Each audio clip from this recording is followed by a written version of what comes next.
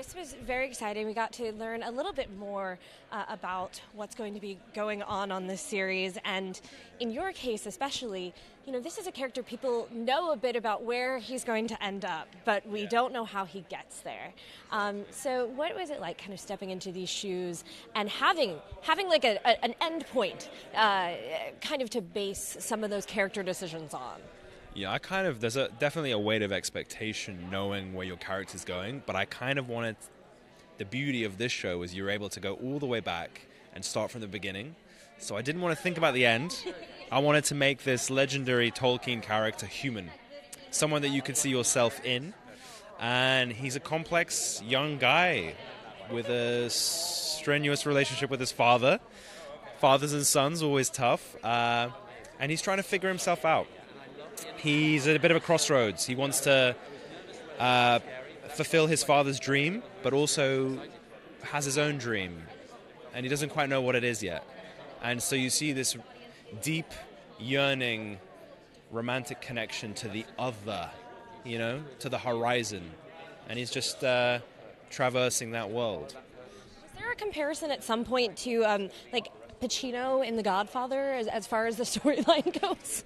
Okay, so it's Michael Corleone in The Godfather. Yes, well, listen, we could make it also. But you to Al Pacino, not just Michael Corleone. Yeah, so it's a big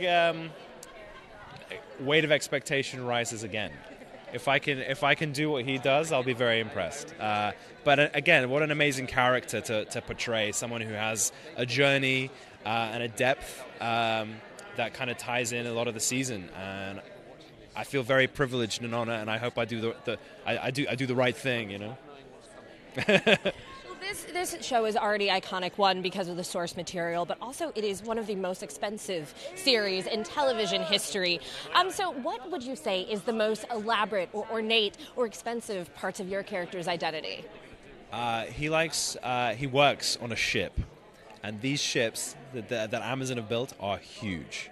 And the attention to detail is next level. I mean, even the railing, the floor, it's all built. And, you have amazing people coming together to create the show. And we're so proud of it. We put a lot of love and time into it in New Zealand, away from home and family, that we wanted to really we wanted to bring it home, I feel like the fans are definitely watching with a fine-tooth comb, but also with a lot of excitement. That I guess is my last question to you, is that, kind of that responsibility to the fans of playing a character where they think they know a lot. So, that attention to detail when it comes to the backstory and things like that. How did you feel having to carry that part out, where you're knowing they might have different reactions to certain parts of the character?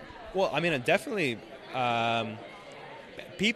Tolkien has connected with people because it's like these stories about good and evil, light and dark, hope. That's why I connected to the stories myself. Is that whenever I felt down, I put Lord of the Rings on. I'd read the books and find that there's a way out of it. And people have a sense of ownership. They have a connection to it. So all we had to do is create human characters that people can connect with.